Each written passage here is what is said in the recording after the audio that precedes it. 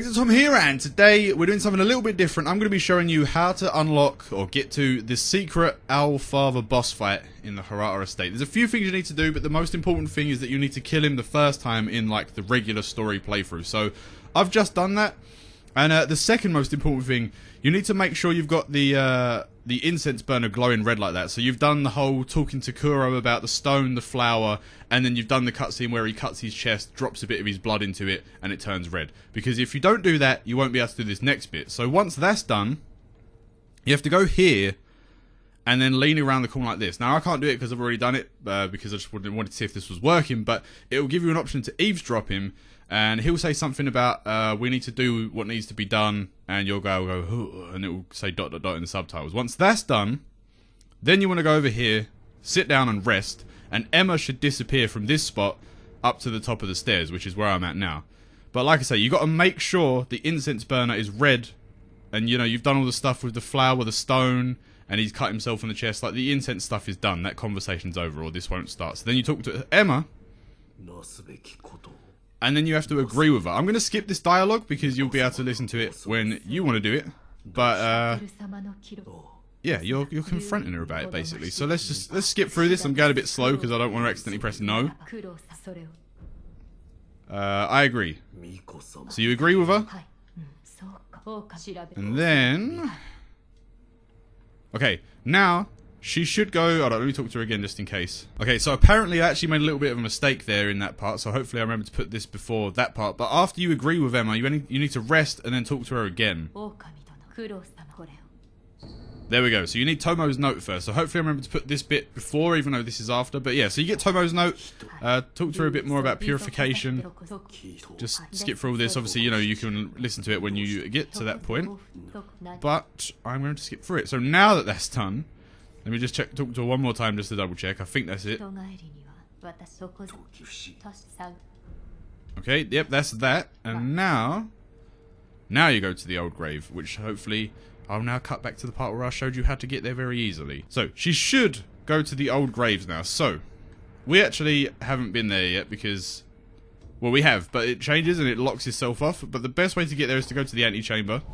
Once you're at the antechamber, literally sprint through here. Jump off the edge, go down, turn around this way. Oh shit! Oh god, okay. Yep, go this way. Out the door, open this. Oh god, I don't know if he can follow me out or I forgot he was here. So yeah, just ignore the chained ogre for now. And then you want to go this way. And just run all the way through. And this one here is the old grave. So, they shouldn't chase me all the way, but they might. Okay, didn't want to do that. Please rest. Please rest. Please let me rest. Oh god. Alright, we're at the old grave. Hopefully, you know, you've just seen how to get here if you didn't know already. Now that those two guys are out of the way and stuff, and I've actually, you know, got Tomo's note, now she's here where we're going to talk to her once more.